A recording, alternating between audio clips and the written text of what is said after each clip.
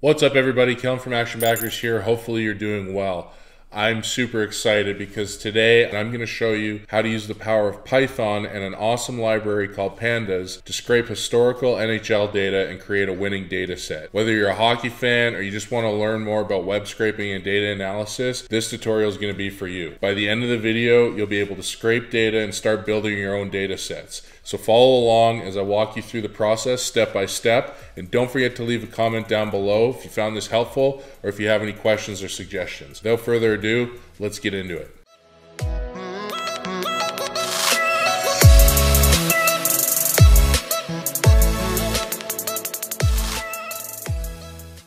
All right, so here's a quick snapshot of what we're essentially the end product. You can see here we have a list of all the games and a bunch of advanced stats, tons of advanced stats, and it's game by game. So this is the beginning of last season, and as you can see, it's every single game. So you can imagine how powerful this is if you're looking to build a regression model. More data is better, and this is just one season's worth. There's thousands of games here. You can do this, 5 seasons type thing, or 10 seasons, and this is just an awesome way to do it. And minimal coding required. Once you see how simple it is, you'll be surprised. So the first thing we're going to do is we need to install a library called Anaconda, and we're using Python, the programming language Python, but we're going to use a package called Anaconda. And this is really helpful because it comes preloaded with a lot of different modules and helpers that is really great for data science and this specific purpose. So all you're going to do is go to the Anaconda site, which I'll leave down below, and then you can just click download. If you're on Mac or Windows and you're just going to want to download it, you can use the graphical installer and click through. Now, something to note, if you go, and I'll leave a link down below, I wrote a blog post on how to do this, and I've laid out step-by-step instructions on how to actually install Anaconda. So read the blog post if you want those step-by-step instructions. I'm not going to get into it here because it will take too long, but the resources are down below, and all you need to do is click on the installer and you're good to go. So once you've done that and you've clicked on the installer, you're going to want to open Jupyter Notebook, and you'll see in your graphical interface that Jupyter Notebook is available to you. Alternatively, you can also use your terminal, as I'm doing here. All you have to do is type in Jupyter Notebook once you're in the directory you want to be in, and it will start running for you. And then from there, it should open up a browser window and we can get going. But again, in the graphical interface, if you just click the button, it'll say Jupyter Notebook. It'll do the exact same thing, so you don't have to worry about if you're not comfortable using a terminal. And so when we get into Jupyter Notebook, it'll look a little something like this. You can see I've created a directory called Python projects, which I'm already inside of. So you likely won't have anything here. I already put a couple projects in here, which is why you're seeing that. But essentially this will be blank. And then all you're going to want to do is click new, and then we're just going to create a new Python 3 kernel here. So click that, and it will load a new cell. So the very first thing you can do if you want to is rename your notebook. So let's do that now. And you can call this whatever you'd like. Something like NHL Scraper probably makes the most sense, and we're just going to rename that. So now this is blank. So the first thing we're going to do is we need to actually install a few dependencies, and these dependencies are just helpers. They're libraries that people smarter than us have already pre-built, and it does a lot of the work under the hood for us. So the first one, the main one, is called Pandas. So all we're going to do is type import pandas, and then we're just going to use an alias, and an alias is just a way that you can essentially rename a library to use it in your code base without having to retype the full name. So common convention that most people who are using pandas use is you would just say as, and as is telling the system that we're going to create an alias, and then you would just call it PD. Now you could call this my awesome thing if you wanted to. That's totally fine. So whatever you name this is up to you. However, if you call it my awesome thing, then anytime we want to use pandas throughout our code, you always have to use my awesome thing, which would be very annoying. And at that point, you'd be better off just leaving it called pandas. So we're going to stick with PD, and then we're just going to hit enter, and that's just going to give us a new line. So hitting enter in this cell doesn't do anything. It doesn't run our code. All it's going to do is give us a new line. And I'm going to zoom in a bit, and hopefully you can see this okay. So there's one. Now, we're going to end up using a few other packages. Pandas is definitely the main one. So I'm just going to import the other packages, and we'll sort of talk through them as they come up. So the next one is just import date time, and we're not going to rename this one. The next one is also, it's a little bit different because we're not going to import the entire package. We're just going to import one module. So we're going to say from random, which is the package, and from random we want to import randint. And randint is just a way that we can generate random integers, and we'll cover this later as to why we're going to need this. And then also we're going to do from time, and we're going to import sleep. And this is going to be useful down the road once we get into building the scraper, and you'll see why. But so this just allows us to essentially pause our program for a determined amount of time, which will be important because we want to make sure things are loaded and things like that. And then lastly, we're going to import OS, which is just essentially can read your operating system files, and this is going to be helpful for when we're actually exporting things to CSV. So that's something I should cover. We're going to be exporting our data to a CSV file so you can use it in Excel or Google Sheets, and this is a really great and simple way to warehouse your data. If you wanted to, if your data set got, like, say you're like, you know, 20 seasons worth of data or 10 seasons worth of data. There's thousands of games each year, so there's thousands of data points. You could use a database, like a SQL database. I'm not going to go into that right now, but the process is almost the exact same. Instead of importing it to a CSV, we would import it to a database, but the functionality and the way that you write the code is virtually identical. So if you wanted to see how to do it in a database itself, you would probably first want to make sure that you know how to set up a database, which can be, that's the most complex part. So for now, I suggest just sticking with the CSV because you're going to be using a CSV to run all of your regression tests anyways.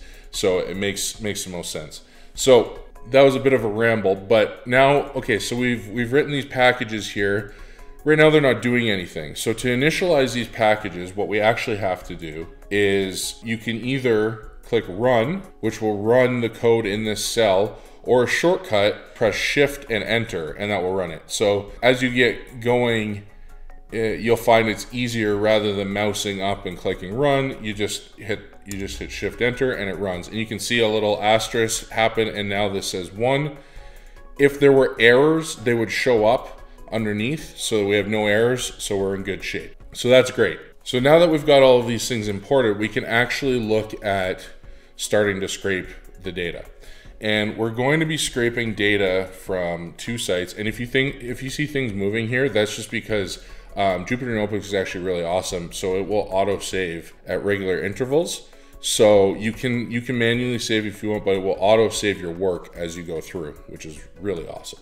So sorry, as I was saying, we're going to be scraping data from 2 sites. So the first one, we're going to gather the actual historical dates that games were played.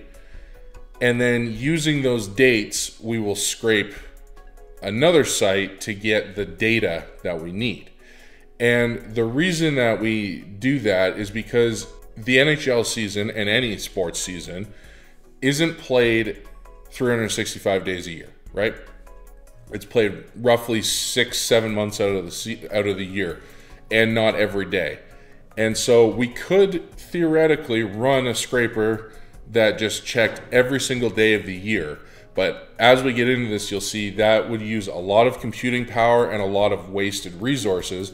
And depending on the site, it would open up the door for some potential errors. So instead, what we're going to do is we're just going to get a list of all of the game dates for a season, and then we're only going to check and get data returned for those dates. So it makes things much simpler. And if you're lost, just follow along with me. I promise it'll start to make sense. So before we actually look at scraping the data, one other important sort of caveat to make. For this tutorial, we're going to be using something called PD dot, which is, remember, PD from Pandas, PD.read HTML.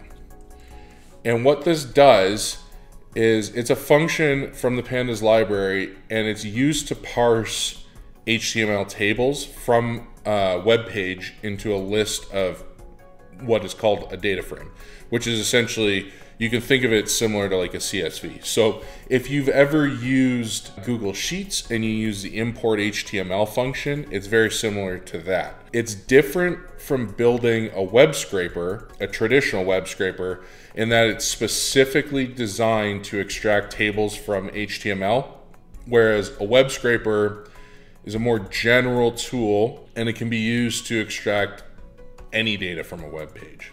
The trade-off here and the key advantage to using this function is that it's much easier to use, especially for those starting out, than building a web scraper from scratch. As you'll see as we get into this more, it requires minimal code to use, and we can handle a wide variety of HTML table formats. The drawback is it's not as flexible as building a custom web scraper. And if your data isn't contained in an HTML table, which sometimes, you know, Fangraphs for baseball stats, some of their tables are in an HTML table, but some of them are dynamically generated using JavaScript, which we're not getting into right now. But if that's the case, this particular method won't work. So maybe down the road, I'll show you how to build the other kind of scraper, but this is still going to be very powerful, as you'll see. And depending on the sport and the sites you're using, it's going to do a lot of the work for you anyways, and you might not even need to use that other kind of scraper. Okay, so that's just a quick note. So to get the historical dates, we're going to use Hockey Reference.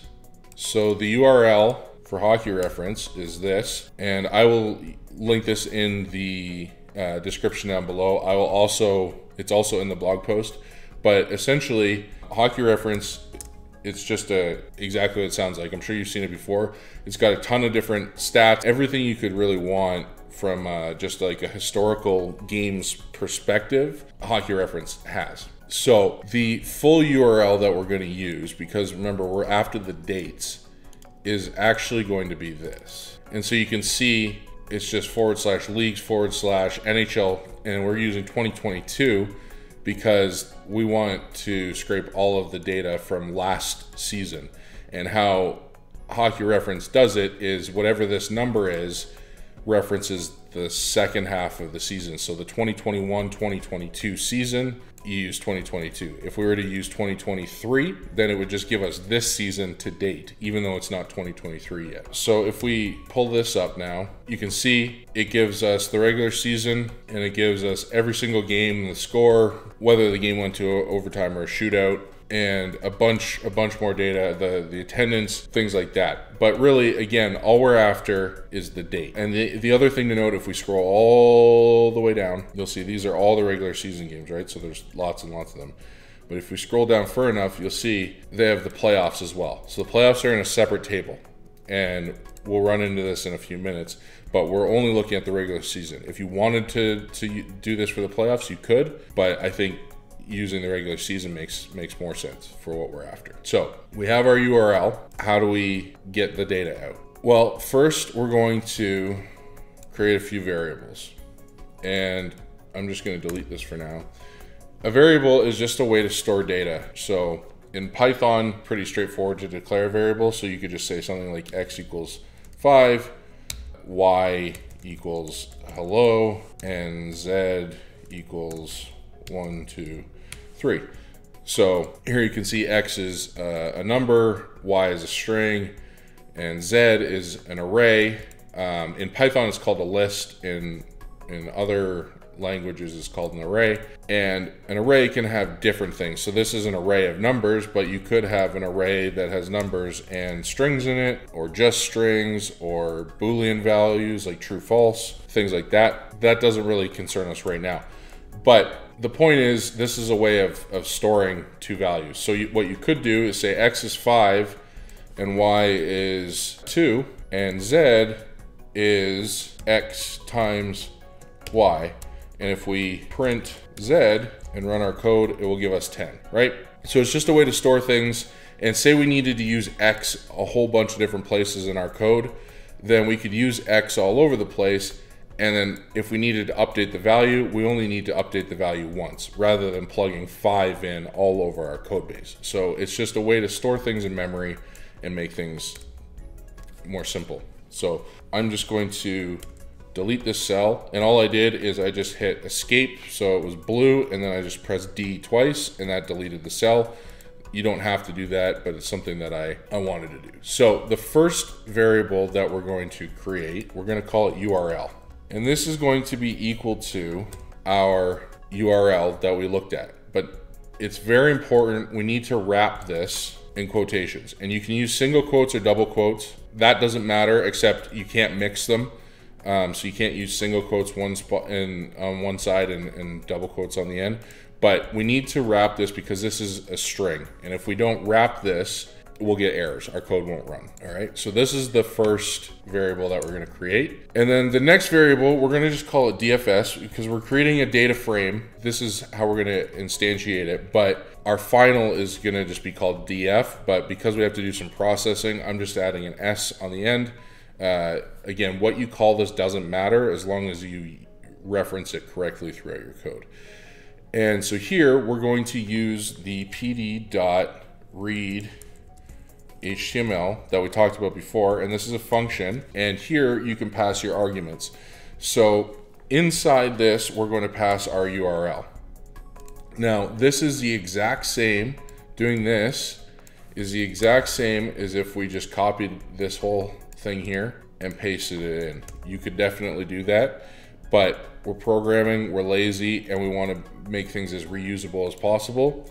So typically you would put things in a variable, and then if we needed to use this URL in more than one place, it's there for us. So we're going to do that. And now if we hit enter, and again, remember, enter doesn't run our code. If we type DFS and now hit shift enter to run our code, we're going to get a bunch of data, but it's kind of ugly. And the reason for this is, remember back when we were looking at the website, we had two tables. We had the regular season and then we had the playoff table, right? So right now it's just pulling in a bunch of the data, or all the data from both of those tables, and it's just sort of like throwing it up there. And it's fine, but it's not really useful to us. So what we can do is we can now create a new variable. So I'm just going to delete this S from the end. And we're going to say df is equal to DFS, which is what we just called here and what we saw here. And then we're going to use bracket syntax, and we're going to just grab the 0th index, the first index. So in most programming languages, counting or indexing starts at 0 instead of 1. So if you want the first instance of something, you would say 0. And actually, so before I go on, let's just comment that out. And in Python, a hashtag here, or £, that just denotes a comment. And so this will, you can add like human readable text if you want, but anything that starts with this, it means it won't actually be run, so you won't see anything. So if we just, for a quick example to show you what I'm talking about, if we say my list is equal to, and let's just create a list and call it apple, banana, and pear. If we wanted to access apple, most folks starting out would do something like this. We'll just print it and we'll say my list. They would say, well, I want the first object, so I'm just going to say 1. But if you do this, it actually prints banana. And that's because counting starts at 0. So it would be 0, 1, 2, right? So if we wanted apple, then it would actually be this. Okay, so it's again, it's similar. If you've used Google Sheets, the import HTML, you will have come across this where oftentimes you want to reference the first table, then you use 0. Okay, so now all we've done is we want the first table from our data frame, and now if we run our code again, without us having to do any formatting or anything, it's put it into this nice table. So now we're really getting somewhere. You can see it's got like the zebra stripes, it's formatted the headers, and then of course there's tons and tons of data. So to show it in a way that makes sense, that's what these dots are. That's just all the data in between. So it shows the first 5 and the last 5 instances. You could also just do I think it's just head.